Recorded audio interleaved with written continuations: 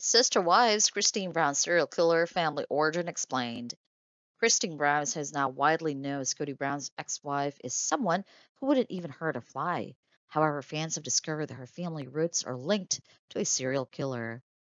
Christine is known for being sweet among the sister wives fans, so you can imagine how astonished were fans when they found out that her family is connected to a serial killer.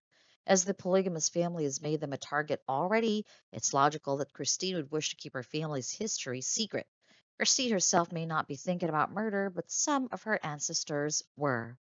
In Sister Wives, Cody's marriage with Christine, Janelle, and Mary was at low, and the worst scenario came when Christine decided to leave her 25-year-old marriage for greener pastures. The final straw that made her walk away was Cody's decision to spend too much time with his fourth wife, Robin. The patriarch and his fourth wife argue with the best of the wives regarding the regulations of seeing each other during the COVID pandemic. Christine and Cody's relationship deteriorated even more by the end of the season after he said that he wouldn't want to be intimate with her anymore. Later, Christine even saw to her sister wives and said that she wasn't sure she could stay married to Cody further. Christine has always been quite honest with her sister wives fans, but there are some things she kept secret from them as well.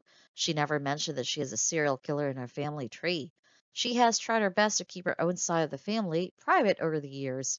However, sister wives viewers discovered that she was born into a polygamous family named the Allred family. Moreover, the family was notorious for sheltering a serial killer who ran from a cult. In fact, it was her great uncle who turned out to have a bloodlust.